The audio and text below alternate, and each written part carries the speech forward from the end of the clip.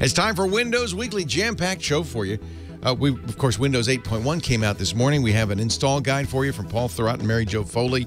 The ins, the outs, the ups and downs, what to watch out for, the pitfalls. Also joining us, though, Greg Sullivan, he's the director of Windows Phone at Microsoft, and he'll talk about GDR3 and a whole lot more. It's all coming up next on Windows Weekly. Netcasts you love. From people you trust. This is Twit. Bandwidth for Windows Weekly is provided by CacheFly at CacheFly.com. This is Windows Weekly with Paul Thurrott and Mary Jo Foley, episode 333, recorded October 17th, 2013. Windows 8.1 is here. Windows Weekly is brought to you by ProXPN.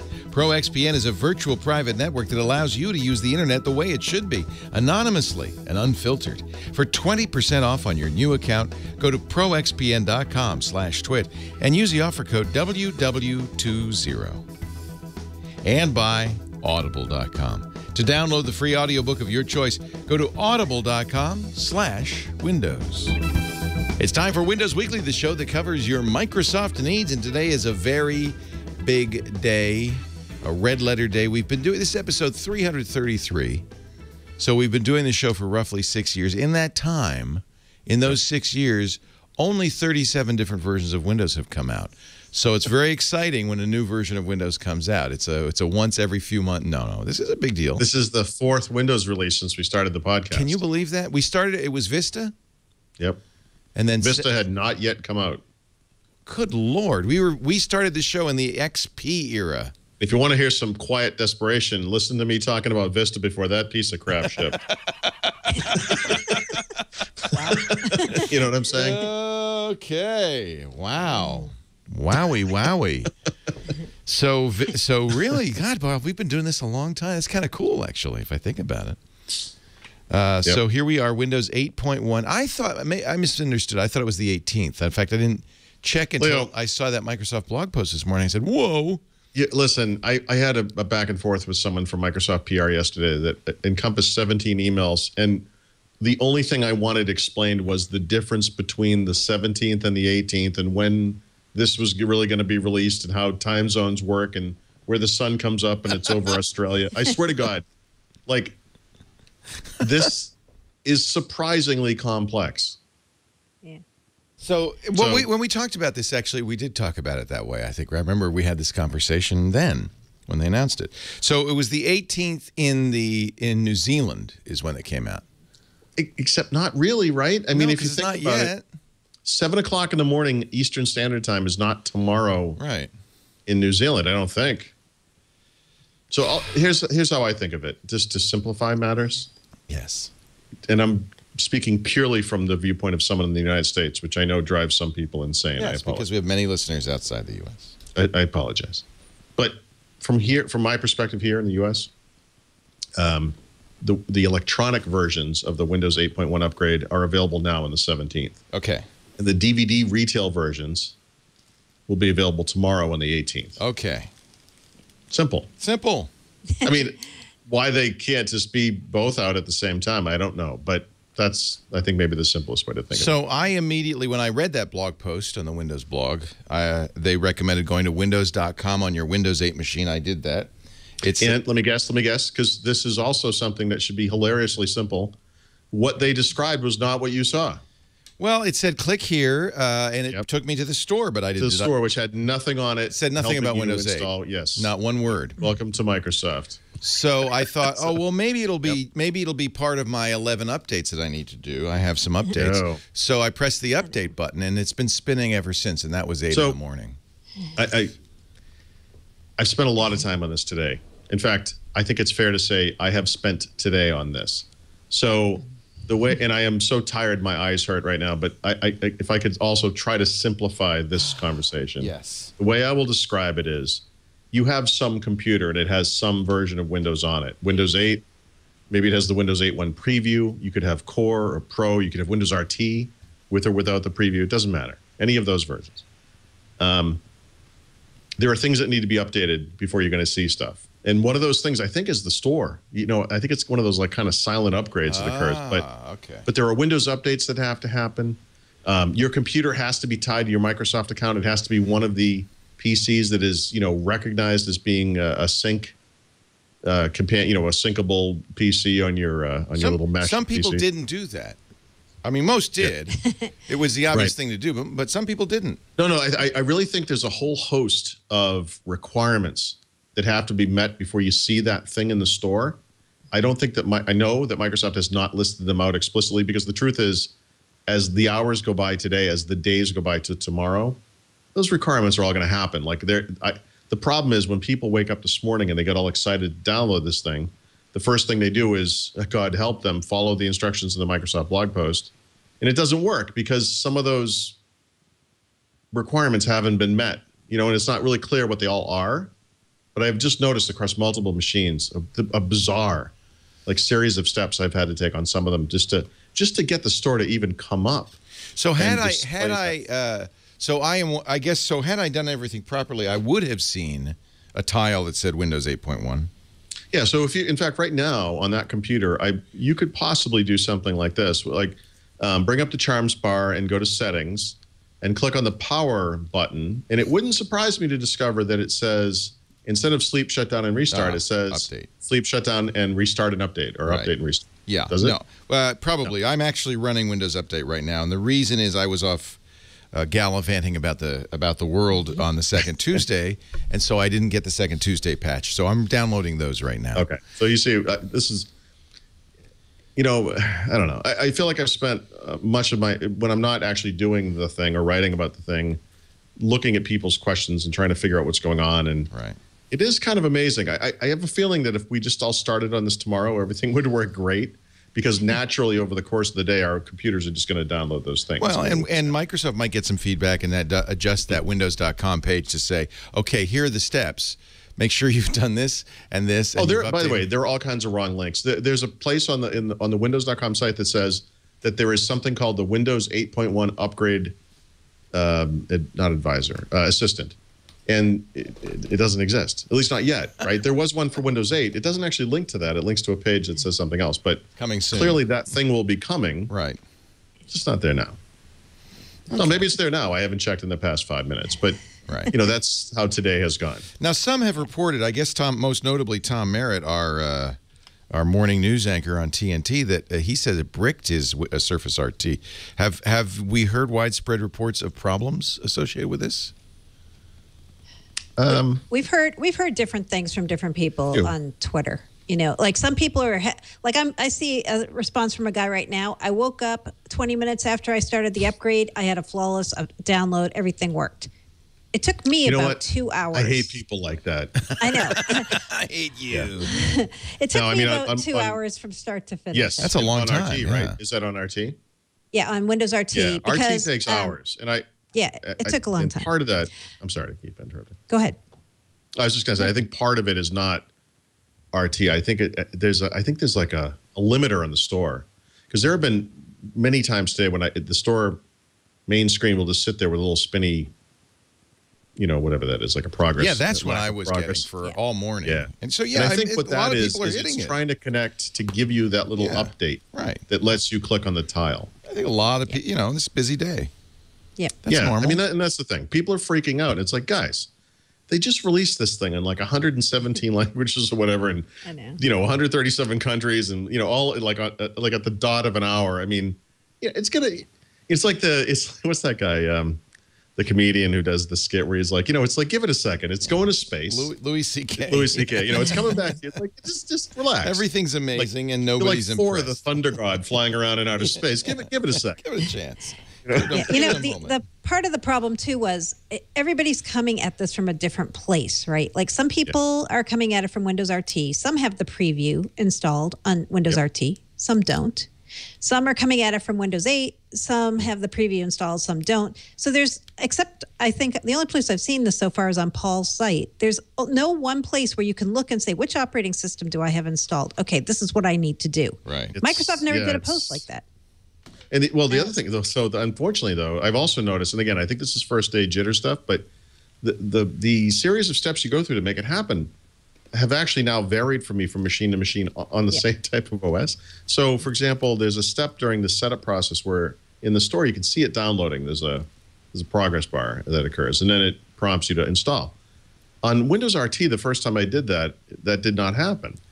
And so I thought, well, okay, and it worked. It downloaded in the background. It just didn't prompt me in any way. Yeah. And so I kind of wrote it up that way. And then I did the second RT install, and that time the progress bar was there. But you had to tap on a little notification to see it. So I thought that was kind of weird. And then I did a VM install, and on that install, the progress bar didn't appear. But that was Windows 8 Pro. Yeah.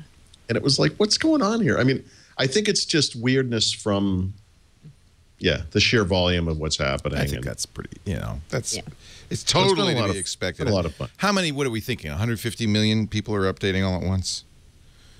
Something like that, right? That's close to that, yeah, sure.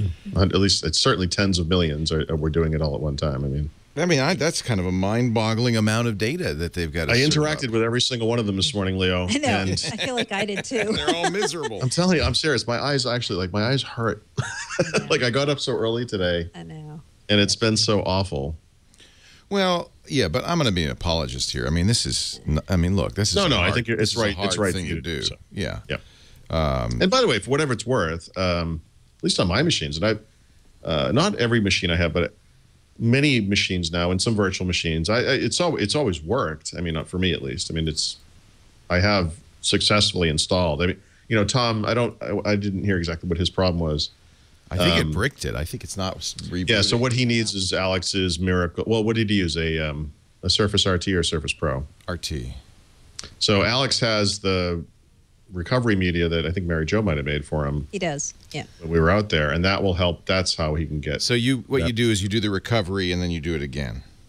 Yep. And let me tell you, having bricked mine back in June when the preview came out, that's a fun little process. Right. If you lacked belief in Microsoft before it bricked your machine, try it after it has bricked your machine. To see where your heart's at. Well, and it's kind of hard. You have to create this medium. There's not like a one button create recovery medium, or is there? You have to. Well, once you brick it, it's too late. No one thinks to do it, right? So on most computers, including Surface, by the way, the recovery partition is on the drive, and typically you can just access that. The problem is, as you upgrade from version to version, you lose the ability to go back to the original version of the OS. And so the reason the recovery media that he has, that Mary Jo had, which actually was created because I needed it right at build, if I'm not mistaken. So it's connected. Exists because she still had Windows RT, the original version. I had bricked mine when upgrading to RT 8.1 preview, and I needed to go back, but it had already destroyed the recovery partition. Right. All right. So all will become well in the future. You could probably go to your local Microsoft store and get one there, but right. Well, anyway, I'm running my updates, and by the time this show is over, with any luck, I may in fact. I bet that by the time the show is over, you will see that install tile, and you'll be off and running. Yeah. In fact, I might see it soon because my upgrades are almost done. I would just say to people, we can talk more about this, and we can talk more about the different ways you can do it and all that. But for the people who have been kind of freaking out, because especially people on Twitter, where we've been kind of publishing little tips and so forth, it will work eventually. If you're wondering, like, I don't see it in the store, what do I have to do? It will work eventually. I had that on one of the RT machines. It was really, really hard to get that thing going. And, you kind of restart the store. Yeah. It will eventually pop up. I'm doing the first thing. In fact, I think it even suggested this, run Windows Update. So I'm going to do that, and then we'll see what happens from there. That's the big Windows. What is this, the Acer you're using? Yeah, the Acer S7. And it's running Windows 8? Windows 8, pure Windows 8. Came with Windows 8. It is a Windows 8 machine, so Pro, obviously. So we'll see what happens here. Yeah. So maybe at some point we should step through, the different versions of Windows and what you can expect. All right. One of the seemingly bad news part of this was that if you had upgraded to the preview before, you would have to reinstall your apps. Right. And we had warned everybody. Microsoft had warned everybody, and we had warned everybody. But actually, there's a silver lining to this story because I'm trying to think if I've tested this everywhere. Well, let's just say I believe on Windows 8 both versions and Windows RT, if you previously upgraded to the preview version of Windows 8.1, and now today have upgraded to the, the final shipping version, you'll get a message like one of those full screen Windows 8 style notifications that says, "Hey, by the way, you're going to have to reinstall all your apps," and then you agree and you can upgrade. It takes a little while and it reboots a few times. When you come back to your start screen, everything is the way that it was before. And the tiles for the apps that you had installed before are all there, but they have a little install overlay on them. And looks so like you can a little tap arrow, that. right? Yeah, it's like a little pointing it's arrow. It's like that downward, the install arrow. If you tap on that tile, it will install the app. So even though you do have to reinstall everything, at least for the Metro style apps, they're still, they're not there, but there's like a shortcut to them, so you can just get them easily. You don't have to go find them. The desktop apps, you're on your own. Obviously, you have to go do that stuff. But I think that's kind of a nice little thing to throw in there, because we've been warning people for a while this was going to happen, especially on RT where that's all your apps. I mean, you could do this upgrade and you don't really have to suffer too much because you were an early adopter. So okay. Now, there isn't a launch event for this, but they are doing a launch event for the Surface, the new Surface 2 today at midnight, 10 Microsoft stores. No? Next week. That's the next week. Next Okay, Monday night. Yeah. Sorry. Yeah. All right, so let me see now. I've done the updates here. Let me see if I got my new store. Yes, that's new. Yeah. And there it is. So what I hadn't done is Windows Update. So I did Windows Update, got to that presumably updated the store. So now I have update to Windows 8.1 for free. At Presumably. Yeah, and then hopefully it all is there. Well, this is By the way, pretty which straightforward. version of Windows? Hold on, before you tap that. What does that say? 3.62, right? So you must have. Is that like X64 Pro version? I don't know. How would I find that out? It doesn't matter. Well, if you really want to find out, Windows key plus X and then System, and then it will tell you there. All right, let's see. I've got 64-bit full Windows Touch support with 10 point Windows 8. Does it say 8 Pro or 8? 8. 8. So it's 3.62. That might be exactly the same. It is 3.62 gigabytes on a Windows 8. So it might with there it says Windows Edition. It doesn't say Windows 8 Pro or anything like that. Yeah, so it's just Windows 8. Yeah. Okay. Yep. Okay. Thank you. So there, you add that yet another data point to the Paul Farrat I forgot. database. I didn't write all of them down. So, and then so I'm going to go back to the store and I'm going to press download. That won't be there. It's there. yeah. Download, pressing the download button, and it's got search everywhere, use it your way. It's got some nice little stuff. It says you can keep working, and now it's actually downloading. So that's good. So that was pretty painless.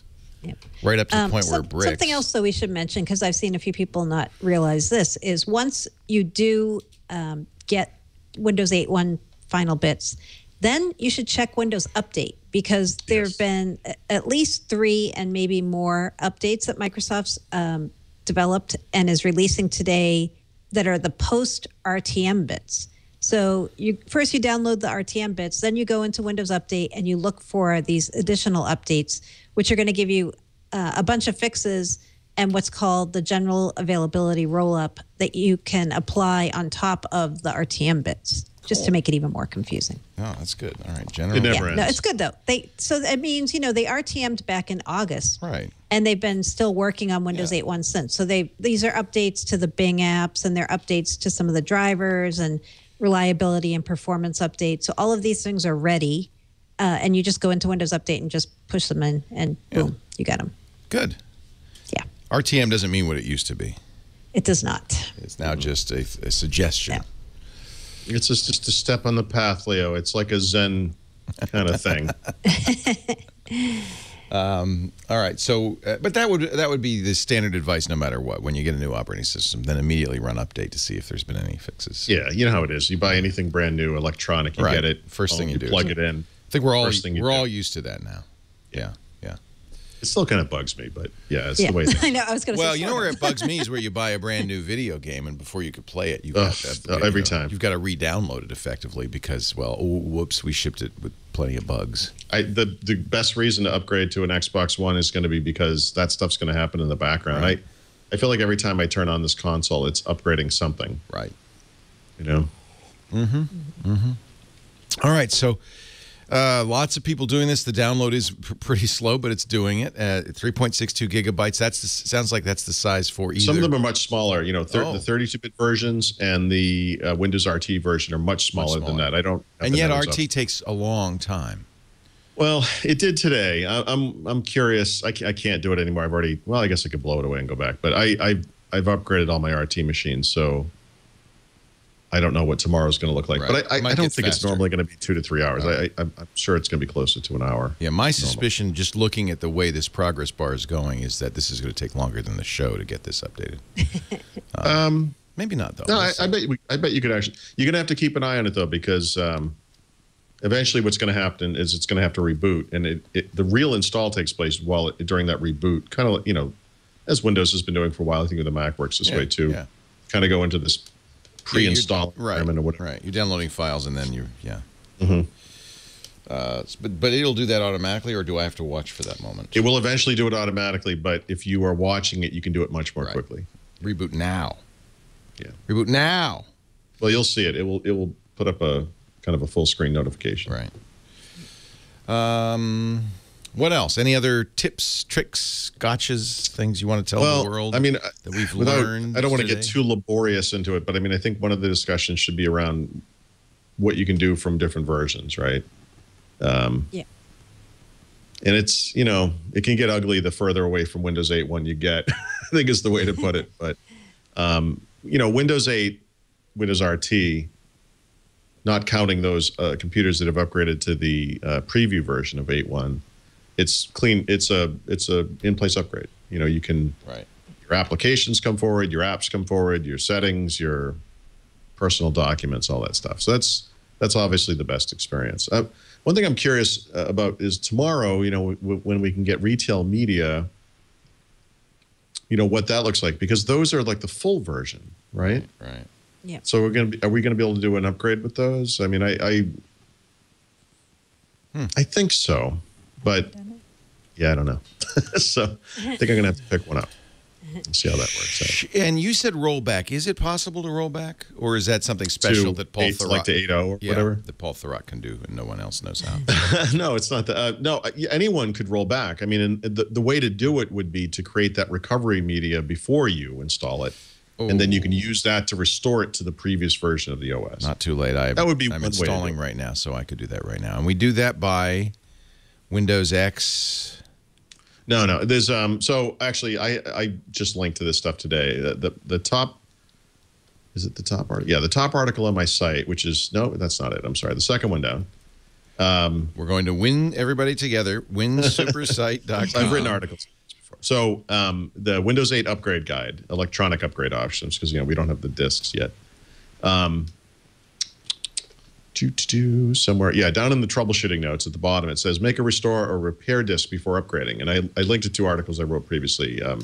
Everybody should be reading this article before they press that button right now. This is, I didn't even know you had this. The Windows 8.1 upgrade guide, electronic upgrade options. Read this, because a lot of your questions will be answered and you don't have to email Paul and all of that. Yeah, please don't email me. At least not for 24 hours. Yeah. And this is probably just pragmatic to do regardless, right? Because, just in case anything goes wrong. Nobody ever does this. This is such a good idea. Right. Yeah. Well, we're so used to everything working, that when something does screw up, you're kind of pinned. And that's what happened to me when we were out in San Francisco for Build. I had my one Windows RT machine. I'm on the road. I do an upgrade that bricks the machine. And now what? And I think for most people that would be life. I mean, that's how things work for most people. Of course, if I was home, it's life. No, if I was home, I would have been okay. I had 2 Windows RT machines, so I could have used the other one. But I had to borrow. So Mary you Jo's could create recovery media on any machine. Yep. It's not machine specific, or is it? No, but it's OS specific. So and there's a lot of different obvious, versions, right? Well, it's 32-bit core, 32-bit Pro, 32. Right. Well, actually, that's not. It's probably true that the same recovery media And would work. how big a USB disk do I need? I think it's 4 is the 4 size. gigs. Okay. It's 4. And I'm looking at your article right V8. now on how to do this. I think it's. So you go to start search settings. And I'll look then at what I wrote. Create a recovery drive. I'm looking at it right now. I'm reading it on the That's air. what I don't remember. Yeah, you want to read this? Here, I'll make it bigger for you so you can see it. This says it must be at least 256 megabytes. That seems kind of tiny. It seems too tiny. It seems too tiny. Too tiny. Yeah, it says that on the what? Well, hell. What's this boot camp drive? What is that, Paul? What are you doing this on a Mac? Boot camp. Let's move along, Leo. Busted. No, because that's how your screenshot. It's easier to do the production on a Mac or something. No, I don't know why that says boot camp. All right, so I'm going to do start search settings. See this for boot camp. And there we go. There's settings, and I'm going to hit settings. And you can. And the nice thing is, I can do this while this is downloading, which is great. Yeah, I mean, right now it's just downloading the installer program, so you can keep using your computer. Right. And at some point, you'll get that. You won't miss it. It's full screen. It's whatever color your background is. It's very bright. All right, cool. So that's good advice for everybody. Make that recovery drive now, even if you're not doing the install. When when Windows 8.1 RTM came out, whenever that was, a month or two ago, I tested other things, that I've not yet tested on general availability. For example, one of the things that I found did work was you could activate Windows 8.1 against your Windows 8 product key. At the time, of course, the only install media that we had was from TechNet or MSDN. So you couldn't use a retail product key to install the product. You had to use your, MSDN or TechNet product key. But if you had a product key that you would, from a purchase you had made previously from Windows 8, you could actually activate against that key. This leads me to believe that you should be able to do the same thing, but with the final version and even install it with your existing key. But that's one of those things I still have yet to test. So there's probably more to be added to this list. And I know I'm going to hear from people who are going to say, well, I have a Mac and I'm running Windows whatever in boot camp, or I'm using it in a virtual machine, whether it's a Mac, a PC, or Hyper-V, whatever. Oh, you got to fix your screen. That screen, by the way, it says on my machine, connect USB flash drive. It must hold at least 16 gigabytes. Okay. Yeah. So it's because you were doing it on a Mac, I think. Slightly bigger. Okay. So it's not 4, it's not 8, sense. it's 16. It's got to be a pretty hefty one. Yeah. Yeah, I don't think I have a 16 lying around, so I'm just going to risk it here. I'm pretty sure I do. Oh, yeah, most people do. All my 32s and 64s are at home. Yeah, this is a 32. In fact, I'm pretty sure I did this. I think at home I have this. I mean, that's kind of my policy. It would be a bit of a shocker if I hadn't. I just dive right in. Then everything goes south. I just do it. Yeah, that's weird. So I just checked Windows Update on my Windows RT, and sure enough, there are Windows 8, RT 8.1 updates and a driver update. Actually, there's a system firmware update. Wow. Yep, there is. And and this is a Surface. Yep. Yeah, Surface RT. That's interesting. I think it's just the set of updates that are for Windows 8.1 that they did post RTM, right? That's just what this is. Yeah. Yep. All right. I didn't realize it'd be like a firmware Yeah. component. Coming up in just a little bit, in fact, just a few minutes, we're going to talk about Windows Phone with Greg Sullivan, who is director in the Windows Phone group.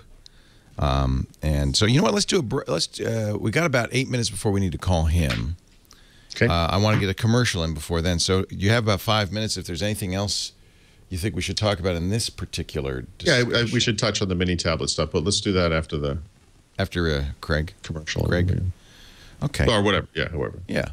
Yeah. All right. We're watching Windows Weekly. Paul Thurrott, Mary Jo Foley. A red letter day. Windows 8.1 is here. And are you guys going to get in line at the Microsoft store in Newton or wherever the hell it is to? I almost said it was in Dedham. It's not in Dedham. It's in Boston. Oh, it's not? It's not that one. Oh, no, it's Boston, right? Boston. Yeah, I might go Monday night just to do it. Oh, it's Monday. It's a 20 For Surface, 22nd. That's right. Yeah. Yeah, for New York, you have to go all the way up to White Plains if you want to go. So You should just come to Boston. You have family here, don't you? I do. Just make a long I've seen weekend enough out. of my family. We'll have a party. Party. All right. Okay.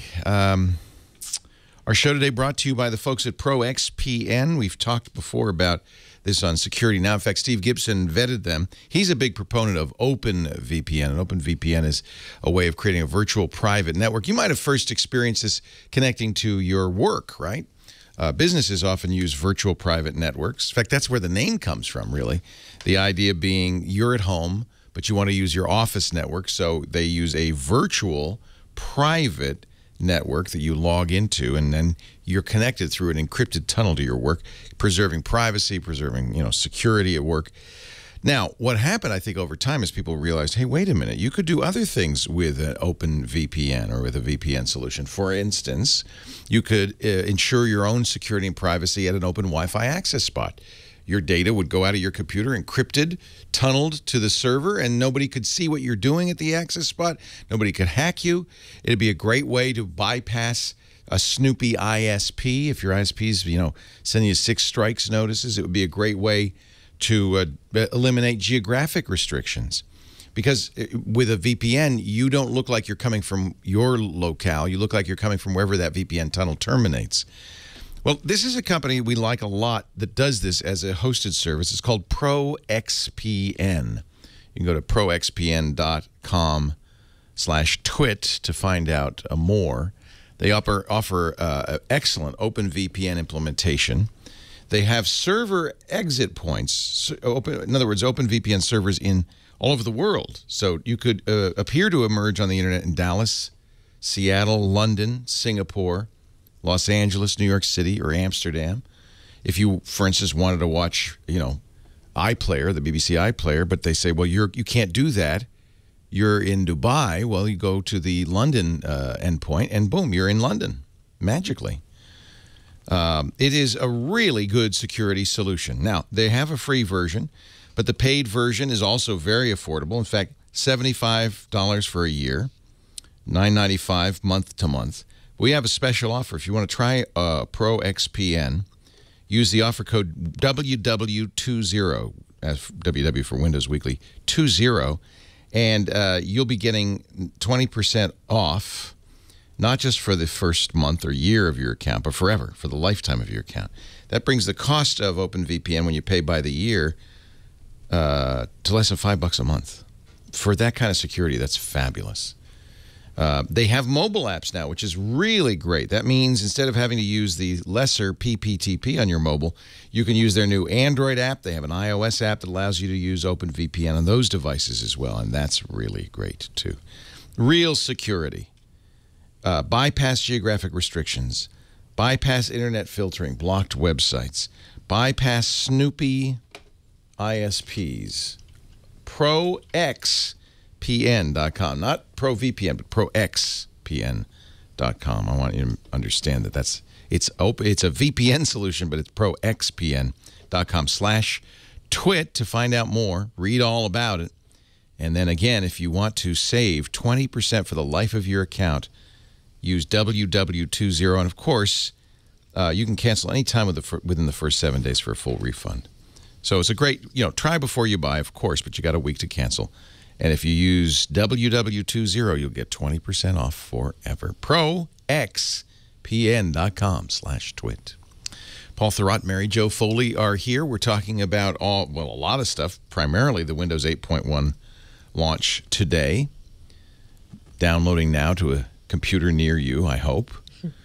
Easiest way, the way Microsoft's blog entry suggests is you go to windows.com on your Windows 8 device, and it'll point you to the right place. I guess it does some checking, or that's the theory. If you've run Windows Update, if you're fully updated, then you should do that first. If you're fully updated on your Windows 8 PC, then when you go to the Windows 8 store, you'll see a giant tile that says upgrade to Windows 8.1. It's free. You can roll back if you created the recovery media. If you haven't done that, do that now. Any other points people should consider, keep in mind? I just thought of another thing I haven't tested is the Media Center bit. And I don't know, Mary Jo, if you have heard from anyone with Media Center, but I believe... No, I haven't.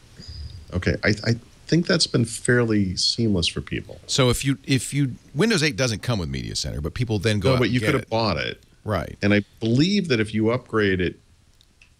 You'll get Media Center 8.1? Yeah, well, yeah, actually, there have been some minor, I think, kind of bug fix type things released for Media Center, but nothing, nothing functional. Will you need to enter your key? A number of people want to know, do I have to get my key? Do I need to re-enter? No, you don't have to do anything if you're upgrading, right? It's seamless. You just run it. And a lot of times when we do Windows operating system upgrades, I always say do a clean install. This is not a case where you could even. Well, I guess you could. You go get the media. Well, actually, that's my tip. There is a way to do that. Okay. Okay. So you may want to do that. We'll save that for the tip. Yeah, you could. I mean, this is one of those weird things. If you're running Windows 7, for example, well, you have to do it then, right? You would, you'd have to pay to get Windows 8.1. It's expensive, $119 for Core, $199 for Pro, and then you would do that upgrade, and you would lose all your applications, right? One of the tips there is if you're going to do that upgrade for some reason, upgrade to Windows 8, because you can upgrade from 7 to 8 and retain all your applications, and then do the upgrade to 8.1 for free, and once again retain all your applications. Let's get. We're going to get Craig's. We're going to get Greg Sullivan on the line and talk to him right now about Windows Phone. But okay, hold your questions, kids, in the chat room, and anybody watching, you can go to the chat room, irc.twit.tv, and we'll do some more questions about this upgrade later. And we will also do some rumor watch, GDR3, all of that.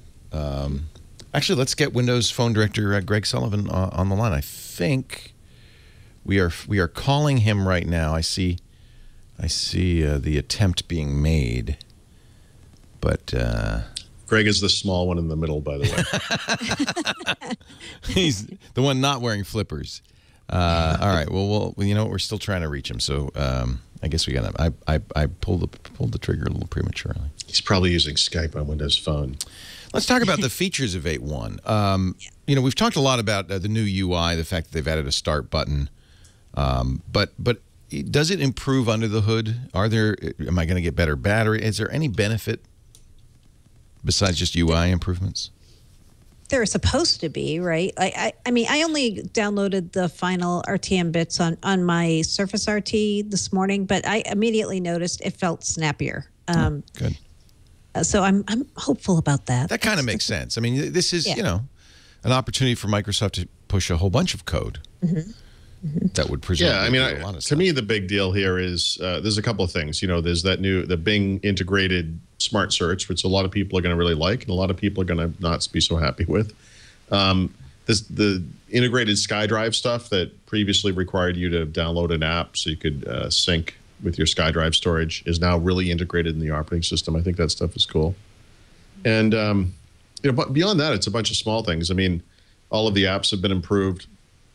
And that thing I've been talking about for a while now, where they've made it better for people who want to stay on the desktop, and then conversely, they've made it better for people that want to stay on the tablet side and run just the the touch first kind of Metro apps.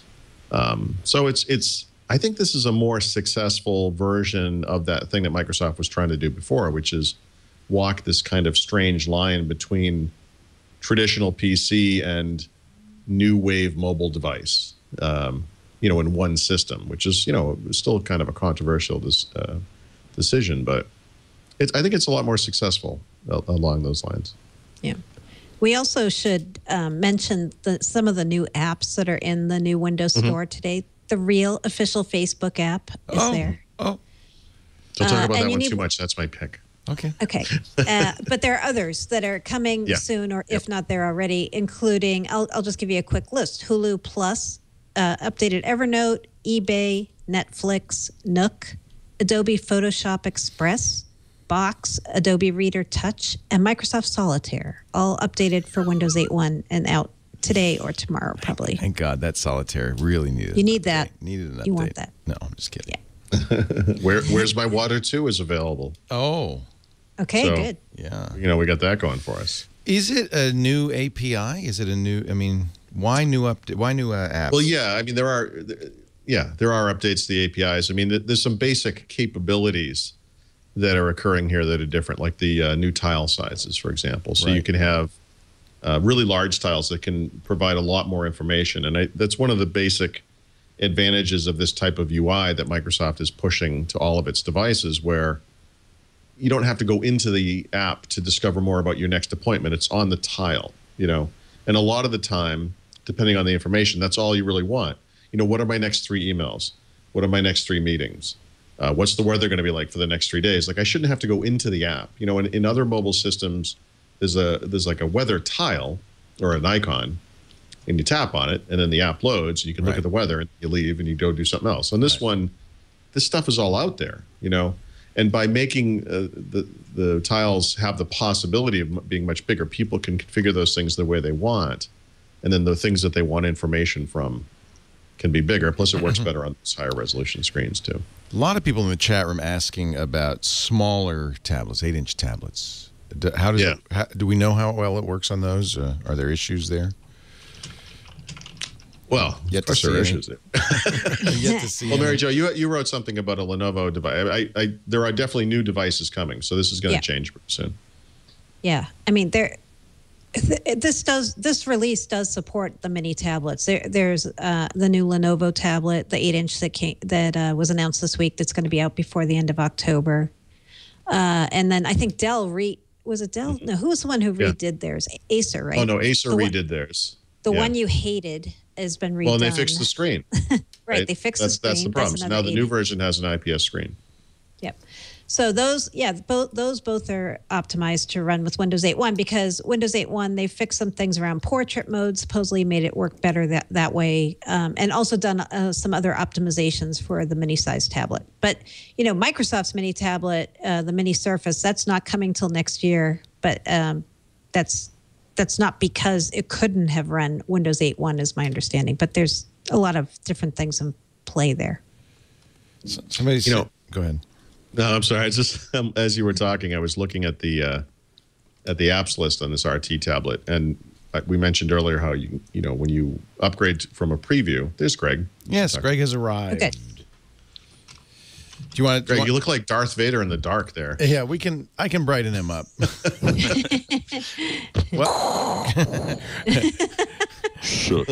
Are you my father? You know it to be true.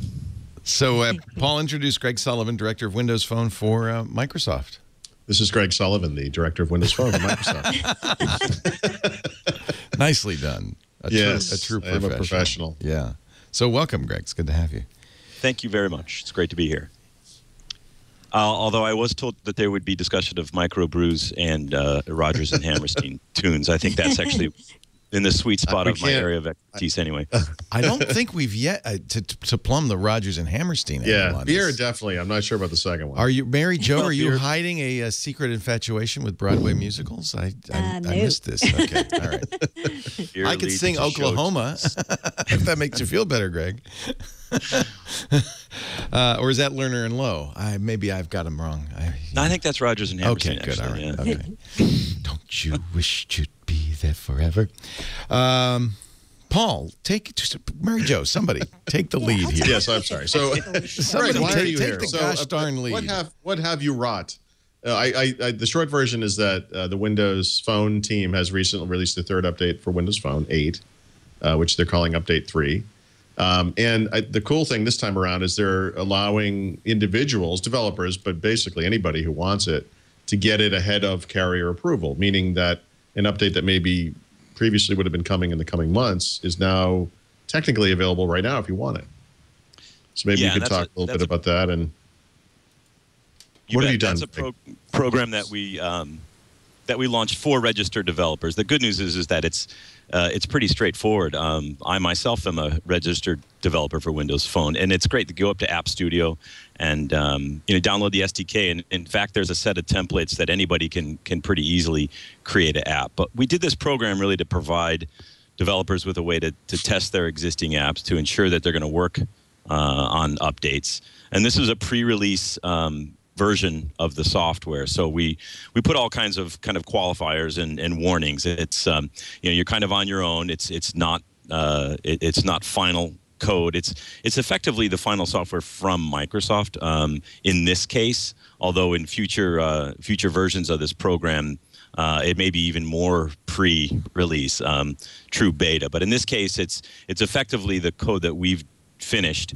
And then have handed over to the handset manufacturers, who then will combine their firmware updates, their packages, the applications that they put on, and then test that and hand it over to the mobile operators, who then put it on their networks and check it out. And for a given phone operator pairing, will determine that it's good to go, and that's when they start delivering that. But for developers to get their hands on this early, we wanted to have this program available, and we're happy to be able to do that just this week. Yeah, and this is, for anyone who uses Windows Phone, they know this is a big deal, because, in the past there were always stories about, Microsoft created up, GDR2, and we waited and we wait and we wait, and, and eventually like a new phone comes out and that has it, but it takes a while for us to get it, depending on the carrier, depending on the country, depending on the device, all that stuff. So being able to get this thing really quickly is just an amazing thing. Yeah, a lot of folks are excited about it, and I think one of the things that we maybe could have done a better job of explaining is we think in terms of updates in general, we've certainly invested a lot in this process. And for those of you who've been around a while, you remember back to the first update to Windows Phone 7. Technically not the first update, because that was an update to enable further updates, you may recall. Right, but the no-do update, the thing that brought copy and paste, that took a long time. We demonstrated that early on because we wanted to show that we've built this, and it didn't make it in the initial release of Windows Phone 7, and took a long time for that to actually roll out broadly. We've invested heavily in our process and the engineering team that actually does the updates, and they've gotten much better at this. And we're really proud of the fact now that not only have we delivered in the less than a year since Windows Phone 8 has been out, the third, not insignificant update to the platform, but we've been able to make those available to just about everybody who has Windows Phone 8. The first update went out within a couple of weeks, really, of not a couple of weeks, a couple of months. We launched in November, and we started shipping the first update in late December, actually. It began rolling in earnest in January. And within several weeks after that, it was available to virtually the entire installed base of Windows Phone 8 devices. And so that was a much improved kind of rollout. With the second update, it took a little bit longer. We had more devices in market, a different variety of new and existing hardware. The testing matrix got bigger. There were some issues that needed to be addressed, and so that one took a little bit longer. But the good news now is that within a couple of months, here we're about 2.5, 3 months after the second update started rolling out, it is available to over 95% of the existing installed base of Windows Phone 8 users. So within a short order, we got that out to just about everybody. And now, of course, with Update 3, we have the program for those who, for the registered developers, of course, who are excited about getting their hands on it. They can get it beforehand. So not only have we continually updated the platform and did a lot of work to keep it fresh, but we've also kind of brought along the entire installed base, which is not something that that Android has been able to do successfully because they have a much kind of more fragmented installed base and a bigger challenge there.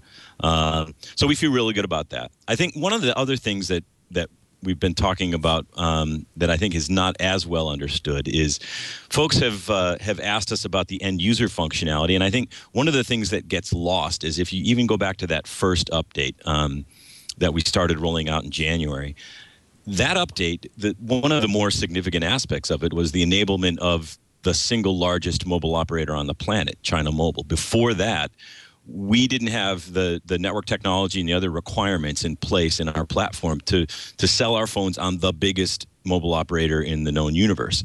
And so that update, while if you're a Lumia 920 user on AT&T, you got that update and you didn't see a lot different. The fact that there was things in there that brought Windows Phone to, a billion more potential users is a very, very significant thing for the platform. So as a result, we sold a lot more 620s and 520s, and the platform began to increase its momentum, and developers started to prioritize us more. So the benefits to the Lumia 920 user of that first update were indirect, but still significant, because we kind of brought it's an investment in the whole ecosystem. And then, of course, by the third update, we got to the point where we're able to do kind of more end user feature work, stuff that folks have been asking for, like rotation lock and text tones and that kind of thing. So you'll see us continue to keep cranking and accelerate on the pace of updates, and importantly, do an even better job of bringing along the whole install base, which is something that I think some folks lose sight of. So we're because it's important to us. What are the things you've heard feature-wise that people are liking in GDR3? Because I know that there are quite a few. I'm still calling it GDR3, but update 3. Yes, I know, like 1080p HD and the 5 to 6 inch screen size, which we still haven't seen anything use that yet, but I bet soon. Driving mode, right? Support for quad-core ARM. What are you guys hearing so far? What are people liking? Well, there's a few kind of different groups of things. I think number one is the stuff that is kind of hygiene in some respects. It's not earth-shattering features like rotation lock, like the text tones, stuff that people have seen on other platforms, have been asking us to implement and say, hey, when are you going to have this? And now they're happy that we do. One of the things that's interested me is how much of a response driving mode has received. It's been a really popular thing. Folks have looked at that and said this is an important area. We're not claiming that it's the ultimate solution for what is a big problem in distracted driving, but it's an important step in the right direction to have people have some more control and to automate that process, so that when you get in your car and your phone pairs with the Bluetooth audio in your car, automatically it turns on a feature that will reduce the distractions you have on the road. So that feature has been very, very well received, in particular from folks that don't follow Windows Phone as closely as Paul and Mary Jo, for example. But that's been an interesting one. And then the third category you kind of alluded to, Mary Jo, is the things that enable new hardware. And as you mentioned, that theoretical new hardware has not been described or announced or unveiled yet. But if it was going to be described, how would you describe it? Totally awesome.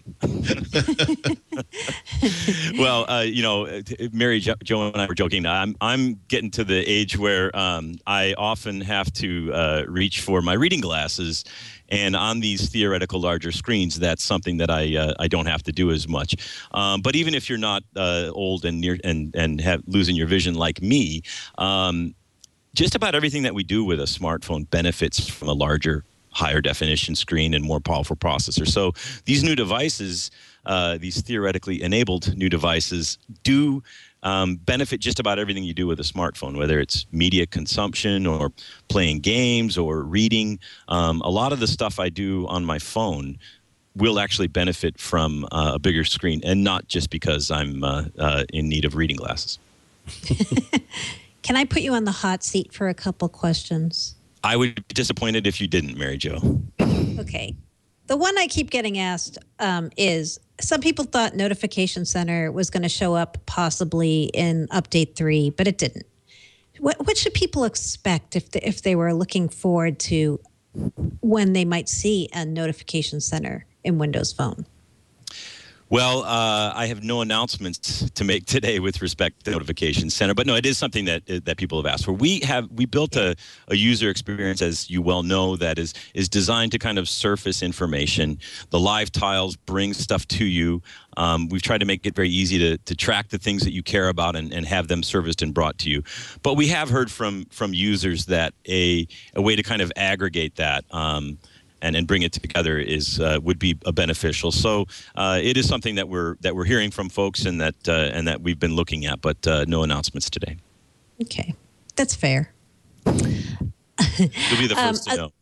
Okay, good. I also get asked a lot about, we're seeing more and more Windows 8 and Windows 8.1 adopting things from Windows Phone. We're seeing that those UIs coming closer and closer together. But sometimes people ask the reverse question, like, will we ever see something like Charms on Windows Phone? Like, is that the way we should be thinking about it or not thinking about it? Well, I would hesitate to talk specifically about a given feature and what the implementation is going to be, because that really is being decided. And I think, part of what's going on with the reorg over here that was announced a couple of months ago is that some barriers are being broken down kind of organizationally, both in the engineering and really broadly across the company. So you're seeing a different perspective about how our products work together, and a more holistic view of the experiences people want to have and how they flow across the different screens that people use.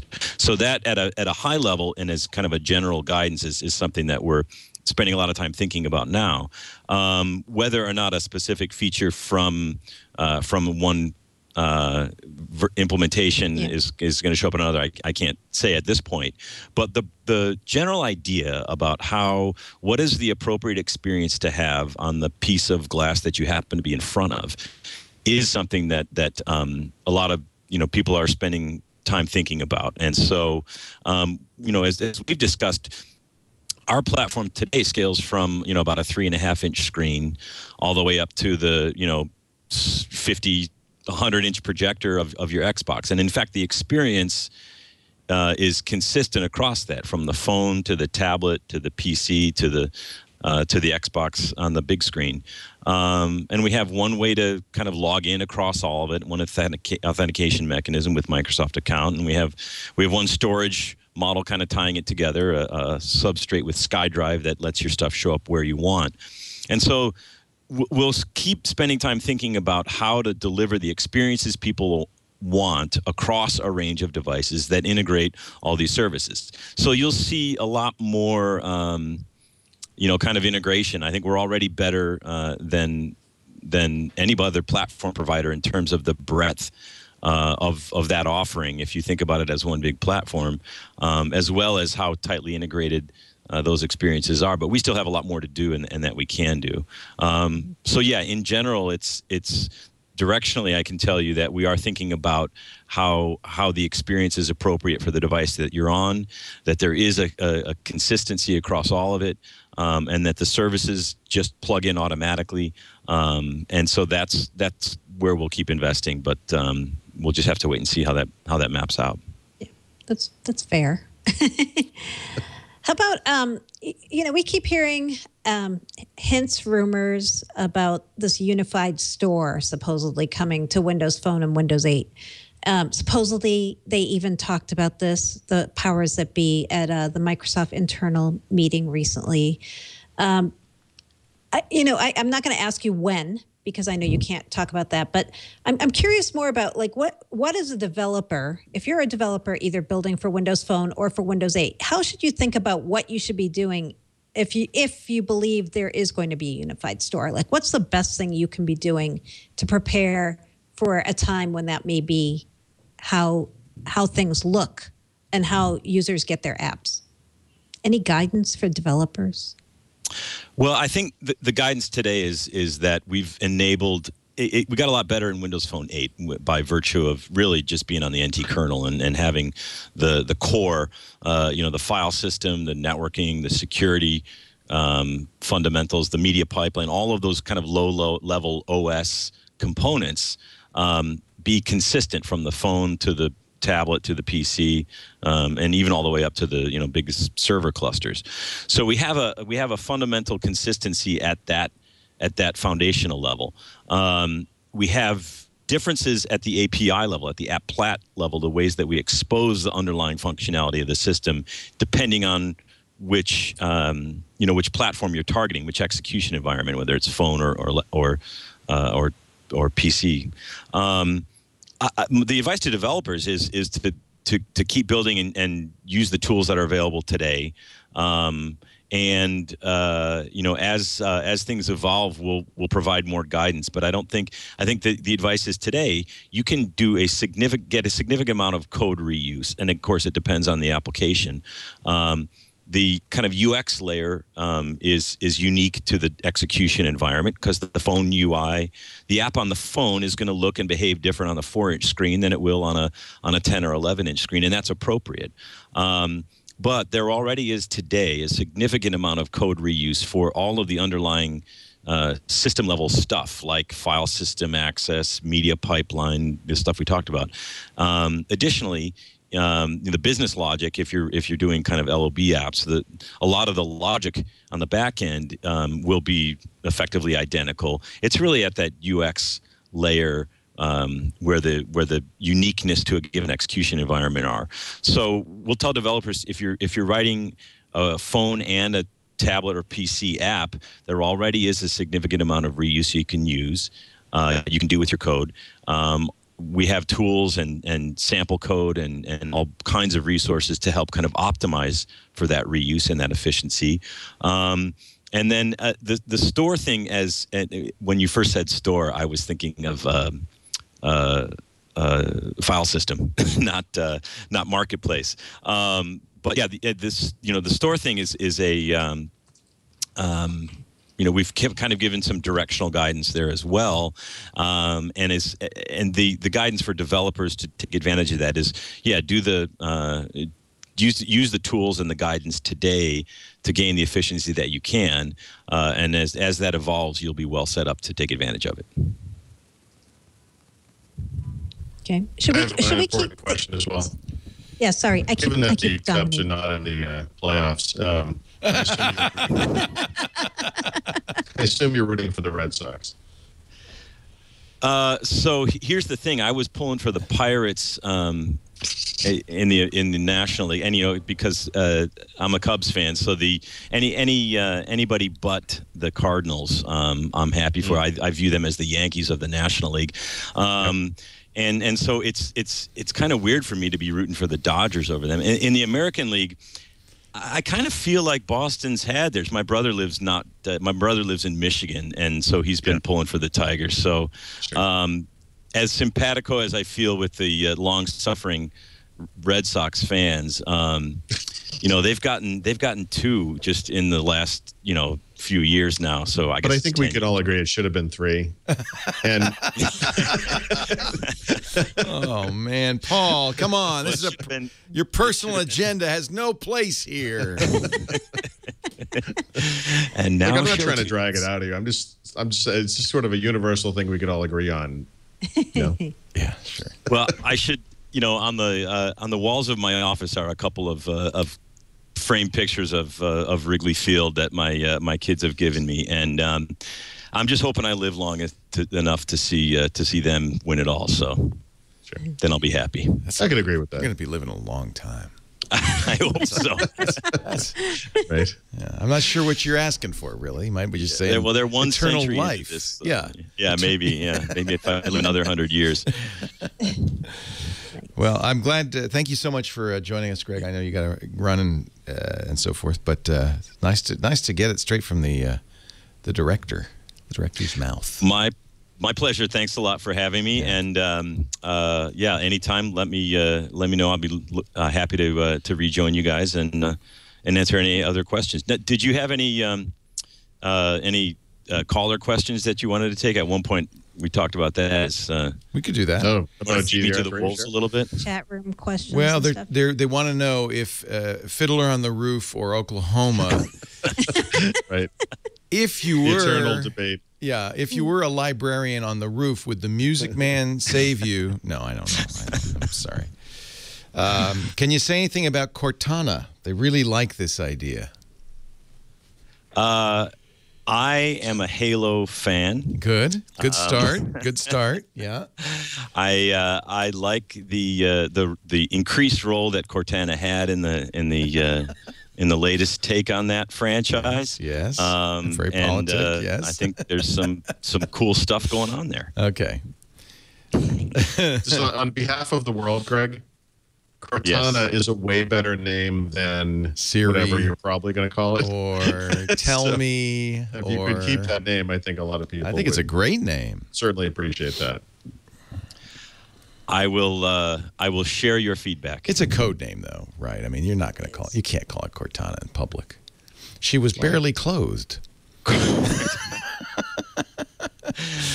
Cortana's a great character in the Halo franchise. Digital, yeah, she's digital. She's not bad. She's just drawn that way. She's also just assembled that way. Assembled that way. You know, most of the questions we're getting through the chat room are things that you're not going to say anything about. It was kind of bad timing to get Greg to come on the day that Windows 8.1 came out, too, when you think about it. Well, here's one you can answer. What's the story with the teeny-weeny guitar on your wall? Oh, I wanted to ask that question, too. That is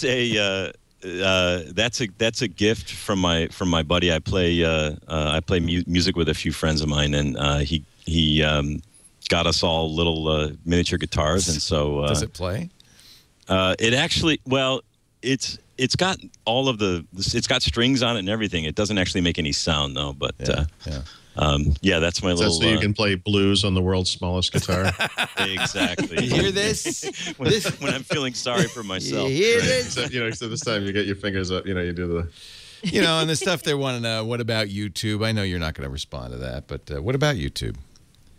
Well. Yeah, I mean, we just republished kind of an earlier YouTube app. It's been interesting to see the lengths that,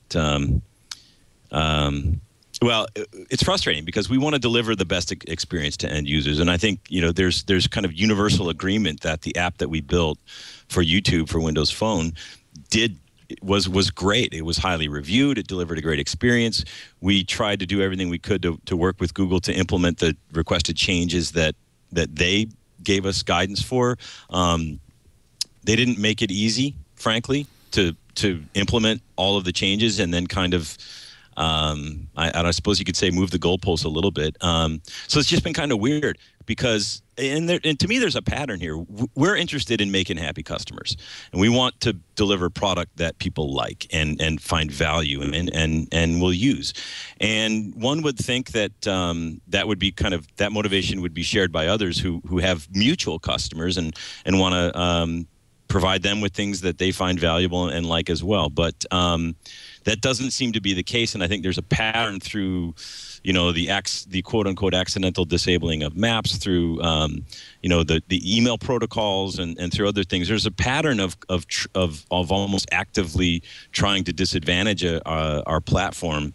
So it's been a little frustrating, but we're doing the best that we can to deliver good experiences for our mutual customers, and that's all we can do.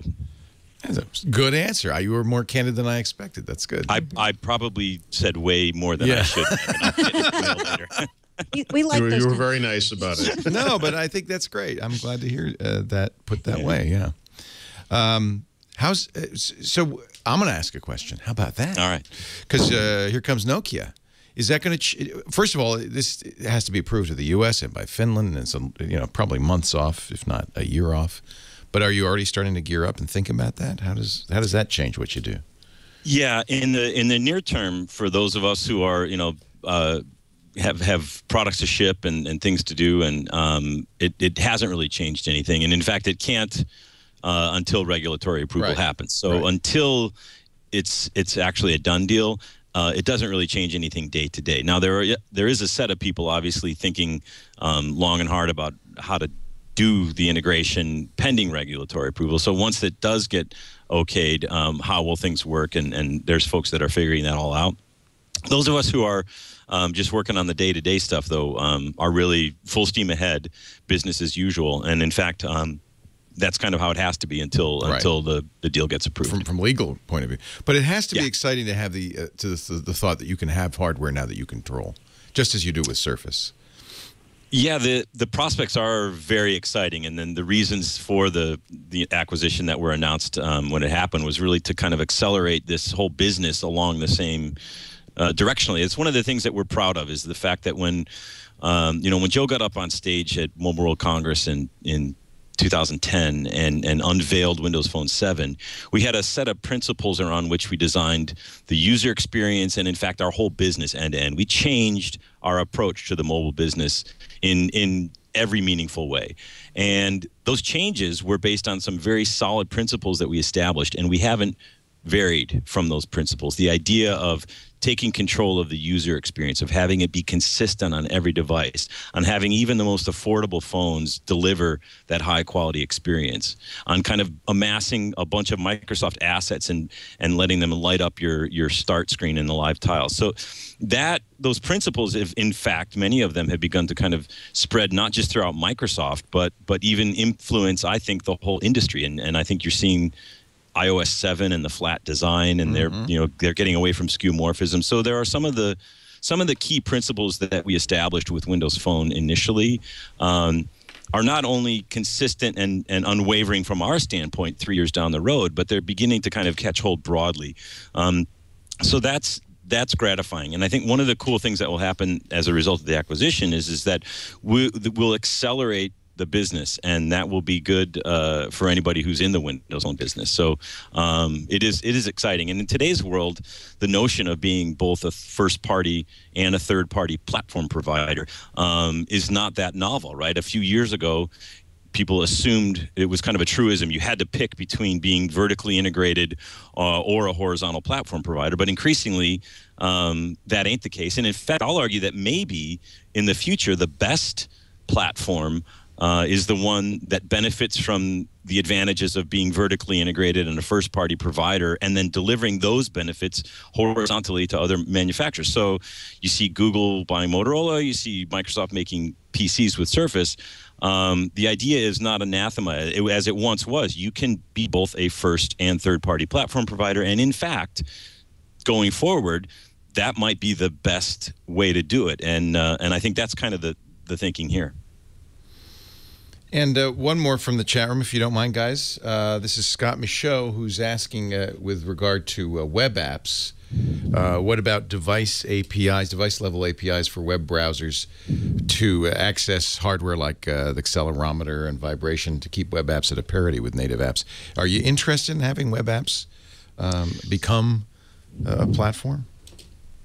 Yeah, I think there's an ongoing debate in the industry about the model for when can the battle between kind of native and abstraction layer. Right. And I think what you're talking about effectively is an abstraction layer, right. Or some effectively some type of runtime that provides some of the universality that is kind of the holy grail of app development. And I just had my 23rd anniversary at Microsoft, and in my first or second year at Microsoft, I remembered the discussions about app-to-app communication and kind of the notion that we would have the portability from an app standpoint. And there are the same trade-offs that happened 20, 30 years ago are true today. Now, it is true that the Moore's law has made processors better. We got fast networks, and so some of the costs of that abstraction layer are mitigated by better hardware and better standards and better layers of compatibility at that abstraction layer. But you're still not fundamentally exploiting the underlying platform and the underlying hardware, and your app will be disadvantaged if it can't fully exploit the underlying platform. So the notion that that programs written to an abstraction layer that doesn't fully exploit the underlying GPU or system can be as good. For many scenarios, they can, and this kind of the philosophical debate on app development is can you get the abstraction layer good enough so that the costs associated with it are outweighed by the benefits of the universality. And I think it's an ongoing discussion. Right now, we feel pretty strongly that the native implementation is gonna win, especially for some of the key scenarios that people care about. So that's going to be an ongoing discussion with the app plat guys. So good. You guys want anything else from Greg, or should we let him go? We'll let him go for now. All right, off the hook, Greg Sullivan, Director of Windows Phone. Hey, it's been great talking to you. Thank you for joining us. Yeah, thanks, Greg. Thank you, Lee. Yeah, thank you very much. Great stuff. Take care. All right. Thanks. Moving right along. I tell you what, while we readjust, press the buttons, change the things, let me do a little commercial, and we'll come back with more. Paul Thurrott, Mary Jo Foley, Windows Weekly. As always, talking about the latest with Windows 8.1 shipping today, and so that's a big topic for us. Always with me and Paul, the big topic is, of course, Audible books, audible.com. We're big fans. 150,000 titles now, and I was curious if you were going to recommend this, Paul, and I'm dying to read it. So here's the deal. We're going to get you a free book. You know, that's the deal. We're going to get you a free book, and the question is, what should that free book be? And, of course, with 150,000 titles, it could be pretty much anything you want. And there are all sorts of wonderful books at audible.com. We're huge fans. But Paul is recommending, I think this is a good one, the new book about Amazon and Jeff Bezos. Have you read it yet? No, I haven't. And the reason I wanted to recommend this is because it's an industry book and it's new, and we don't have enough of these, I think. So, well, Brad Stone is great, by the way. I know him. I'm a fan. Yep. This is called The Everything Store, Jeff Bezos and the Age of Amazon. I have read at least one book about Amazon, but it seems like as we move through time, Microsoft was a big topic for these kinds of books around the antitrust time period. Google was temporarily a big deal. Apple, of course, has been a big deal. And, a couple of books now on Amazon. And so, these things kind of move along. So I'm very curious to read this. Me too. I can't wait. Mostly because I'm hoping it's up to date. Because I think a lot of the early stuff, we all know he started a store and they made a list of the 10 top items and books were the best one. And that's how they started on that path. But what I'm really interested in are their technology initiatives, the cloud computing stuff that they do, the devices, the Android platform stuff. And I'm really hoping it has some of that in there. And so I wanted to get this in there because it's brand new and I've got a lot on my plate from a book perspective, both Audible and Kindle. But I knew this would be of interest to people. So I think I've read some excerpts, I think, from the book. And I listened to the excerpts. I mean, the Audible reading is one of those kind of stiffer versions, I would say. Yeah, sometimes they get those business books. They get them from Blackstone. Yeah, it's this is Hachette published this one. So let's hear. Well, let's listen a little bit. Maybe it's not horrible. This is Desco, as its employees affectionately called it, was started in 1988. You see what I'm saying? Yeah, it's like that old school Audible. Pete Larkin has been smoking a little bit too much, but that's okay. That's Hachette. Well, the other thing is, unfortunately, this excerpt isn't about Bezos or Amazon. It's about someone, I guess, who they tried to hire, and he started some kind of a supercomputing company or something. But the actual excerpt is about something else, so it's kind of a strange excerpt, too. What I've read from the book has been great. So I'll tell you what, we're going to read it. You could, too, absolutely free. We're trying to get you, figure out what your first book's going to be. If you visit audible.com/windows, you can get that first book free. I'm very interested in these Playtone things. Now, the things they carried, Tim O'Brien's amazing book about Vietnam vets is incredible. Not vets, but on the ground. And Bryan Cranston narrates it. So I'm He's thinking probably great for that. Yeah, of course, Walter White from Breaking Bad, and I'm thinking this is going to be one definitely on my list. These are books about the American experience that Audible's highlighting. Some really good stuff. Gosh, I love some of these books. This is the problem. You get a credit, but it's choosing. There's so much good stuff. You'll never run out. At least I can say that. I want you to visit audible.com/windows. You're signing up for the gold account. Your first 30 days are free. Your first book is free. Cancel in the first 30 days. You pay nothing. Book is yours to keep forever. How about this one? You might have seen the movie Captain Phillips, but how about Richard Phillips' own story, A Captain's Duty, about getting captured by Somali pirates and freed by SEAL Team 6? Wow, that's got to be dramatic, right? Malala has her book, I Am Malala, the girl who stood up for education and was shot by the Taliban. I mean, fiction, nonfiction, science fiction, history. There's an endless array of entertainment, of learning, of fun waiting for you. And I have to say, without Audible, I probably would have, I don't know, I would have driven off the road. It saved me from my my commute. It saves me at the gym. I can spend a little extra time on the treadmill because I'm enjoying myself. Audible.com/windows, your first book. is free. What is that? Is that me? Is that me? That's you. Making that sound? Hello, Dolly. Who knew that Greg was an aficionado of the American musical? You learn something about Greg every day. Yeah. He seemed like he was kind of forthright. I hope we didn't get him in trouble. Yep. That's what I like. And you know what's funny about that? He's the guy who coined this year "Shut Up and Ship." That was him. I love it. So it's funny that he is being forthright after saying "Shut Up and Ship." Yeah, I was at. I'll tell you. Let me tell you one Greg Sullivan story because I love Greg and I go back years and years with Greg. But Microsoft in the years between Windows XP and Vista, of course they had some tablet releases. They had Media Center releases, and then Longhorn was happening, and it was taking a long time, and they had to try to figure out this kind of stopgap thing. So they came up with this initiative inside about Windows XP and how they were going to do it was like a second edition kind of a thing. Like they weren't sure how they were going to ship it. They were like reimagining Windows. They knew they had to sort of relaunch Windows XP, and then they ended up not really doing it that way. And I was at the event that was basically the event for this relaunched version of XP. It was sort of like Windows XP plus Service Pack 2 plus new versions of all their media apps and all this kind of other stuff. And I was talking to the PR guy, and I said, this is that thing that I've been writing about that you will never admit that really existed, right? And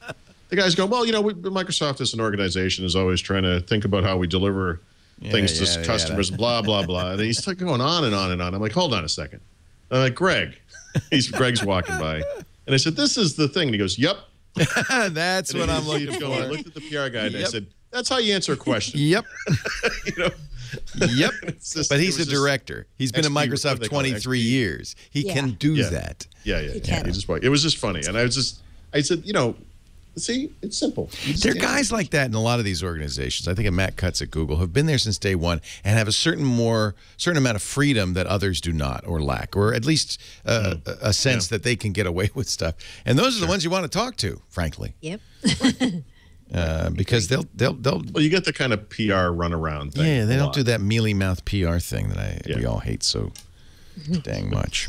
So you, Paul, wrote an extensive Windows Phone 8 Update 3 GDR3 preview, so people can find out. Yeah, you can check that out. And I've been writing articles since then that go into each of the articles. Into each of the new features. So that'll probably be like a week's worth of stuff by the time it's all said and done. But and a lot going on. You've been using it, but people are going to get it soon?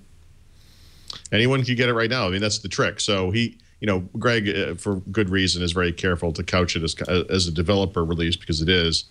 But as he sort of, said, this is actually the final version of their software. Yeah. And it's yes. So the sort of general public available version that may come out in the months ahead will be combined with carrier and handset updates, firmware, drivers, whatever. But the Microsoft part of it is done, and if you want it now, you can get it. Right. And would there be a disadvantage to doing that, or you would still get the carrier update when it gets pushed? Yeah, so there are potential disadvantages.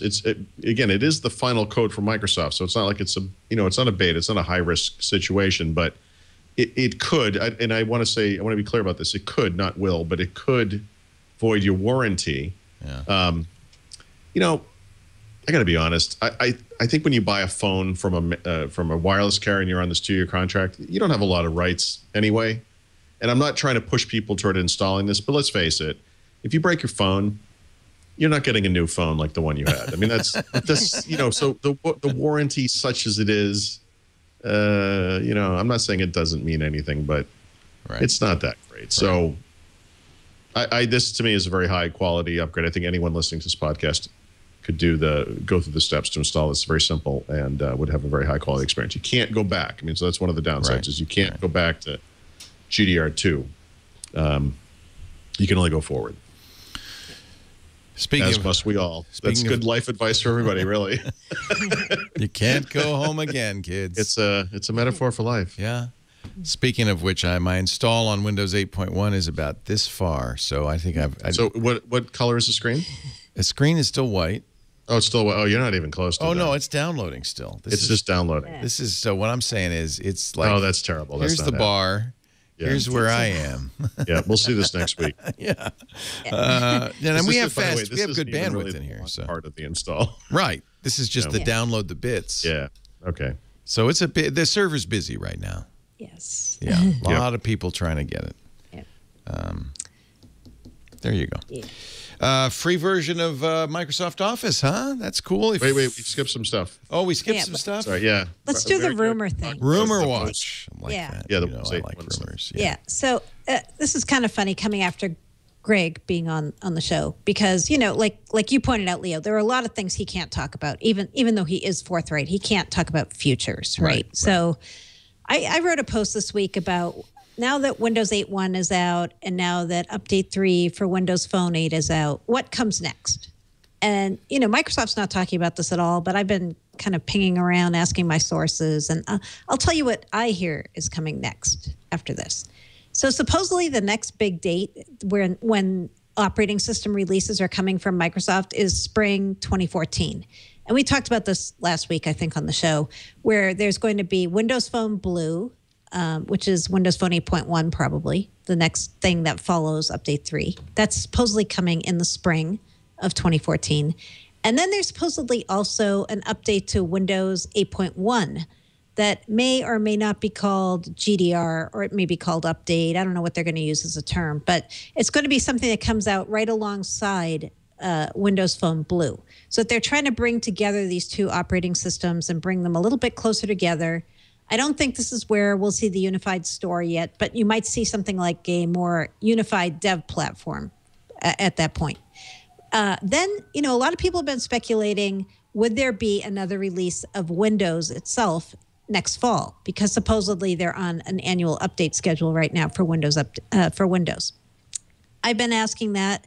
I hear no. I hear that Microsoft's now going to be moving to a spring timeframe for Windows. And so that the next version of Windows that we might see after Windows 8.1 and this minor update, the next real version or the next major version will be not until spring 2015. And whatever that is, it sounds like it's going to be some kind of a hybrid between Windows RT and Windows Phone OS, like we've been kind of speculating on the show. It might just be called Windows, but it's definitely going to be something that takes a little bit from each of those two platforms, munges them together, and that's where you're going to start being able to see something that's based on like a Windows Phone OS core with Windows enhancements. But this is for the desktop. For the desktop, for everything, for tablets, desktop, that'll run on everything from like a 7 to 10-inch tablet up. Wow. Yeah, so this is it's gonna get a little crazy, but you can think why this is happening. They have this new unified operating system group at Microsoft now. The person running that is Terry Myerson, who's been running Windows Phone. So you think, after the Windows team has had a lot of power, I think their power is going to wane a bit inside Microsoft, and now the Windows Phone team is going to get more powerful.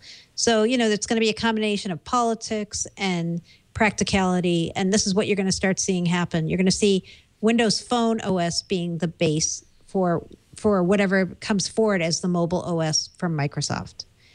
So it's going to get interesting in the next year plus. It's going to change a lot in terms of how Windows is made, what it looks like, how it works. And it's not so crazy. Microsoft's just trying to keep up with all the changes in the market. Mobility is the key now. Tablets are becoming a more dominant form factor. Phones are becoming more dominant form factor. So, for the years when PCs were the thing are yielding now to when phones and tablets are the big thing. So it's going to be pretty cool. I don't know what the code name is yet for whatever follows Blue, but we'll work on that. Paul's been saying this was going to happen. He's smiling now. I'm scared. Don't shoot the messenger. I'm scared. Yeah. So there will no more be a RT and Pro. It'll all be just. Mary Jo, it's one Windows, right? I mean, one Windows. It's all supposed to be one Windows, right? This makes Windows users feel really squishy. I mean, this is a weird thing for people. If you are used to the desktop and like the desktop and don't like this mobile emphasis and don't like the touch stuff, this kind of conversation is not what you want to hear. But even in Windows 8 and RT today, we Mary Jo and I and you and I and people in the press and bloggers and so forth, we need some way to differentiate between this new stuff and the old stuff. And so the old stuff is easy. It's the Windows desktop. The new stuff, different people have different terms for it. I still call it Metro. David Pogue calls it Tile World. We all have little names for it. But you know what? From Microsoft's perspective, that is Windows. And that the differentiation is that's Windows, and the Windows desktop is the desktop. And it's like the thing that was Windows is like something else now. Mm-hmm. And if you weren't already uncomfortable about the whole mobile thing, that's got to send a little shiver down your spine. So, that's kind of how Microsoft perceives it, and that's how this stuff is changing. Wow. So, wow. Again, just the messenger. Wow. But that's huge. I mean, if you thought Windows 8 was a big shift, this is huge. Yeah, and by the way, this week, people, based on what Mary Jo has written, and based on these stories we've seen about the integrated Windows Store, the one Windows Store for both Windows and phone. People have written me a lot in the past week, and with questions along the lines of, do you think that the future of Windows is Windows Phone with some stuff brought in from Windows, or is it like Windows with some stuff brought in from Windows Phone? And it's like, guys, it's not really important to get this specific. It's just Windows, Yeah. And people are like freaking out over the nuances of this stuff, but is this what? But this isn't. So this is not a surprise. You guys just go, oh yeah, of course we knew this was happening. Well, no, we're trying to. This is the captain of the ship is trying to remain calm in the face of the storm. But you might want to move to the boats. That's all we're saying. I mean, this is the sea for everybody. Most people don't listen to this show in the world. Yeah. We're working on that. And in a year and a few months, they may get a little bit of a shock. Yeah. Right. The part we don't know is there still going to be something else called Windows that's different from this thing we're talking about that still obviously has a desktop and looks a lot like Windows 8.1. And then maybe this hybrid thing we're talking about becomes the OS for mini tablets and phones. It may skew like that instead. But in a way, we're kind of a lot of us are getting what we wished for. Remember when Microsoft first was talking about what should be the tablet OS? So many of us said it should be the Windows Phone OS, right? Right. And by the way, what a comeuppance this is really, because I'm one of those people. I had been arguing for probably years by now that they had this thing. It's mature. It's great. I would love to have a bigger tablet device running Windows Phone. Yada yada yada. And now it's like, okay, we're going to do it on Windows Phone. And it's like,